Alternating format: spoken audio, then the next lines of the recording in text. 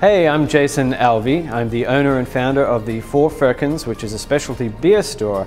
So essentially we're a liquor store, but we don't sell any liquor or wine or even any Bud Miller or Coors. We just focus on American craft beer and quality European import beer. A number of years back, a friend and I were doing a podcast about beer.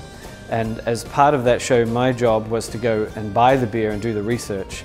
So I ended up driving all over the Twin Cities metro, going to different liquor stores, and I'd invariably encountered one of two situations. Either it was a giant liquor store where they might have had a good selection of beer, but they didn't necessarily have anyone there that knew anything about it. Then the other kind of situation I'd see is a family-owned neighborhood wine store where you'd get to meet the owner and you'd end up talking for hours and having a great time, but usually they didn't have much to offer in the way of beer. And I just found myself wondering, why can't we have that neighborhood wine store feel with the great customer interaction and the friendly service, but replace all that wine with beer? Everyone who works here is a trained beer enthusiast and a professional. We're able to hand sell all of our products and talk extensively about every single beer in this store. We're here to get people as excited about beer as we are, and we can do that by sharing our knowledge of the product.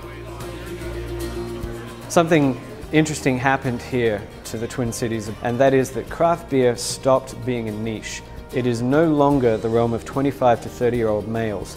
Everybody is drinking craft beer. I mean everybody. This store is full of every type of person you can imagine from all walks of life, and they're all excited to try something new.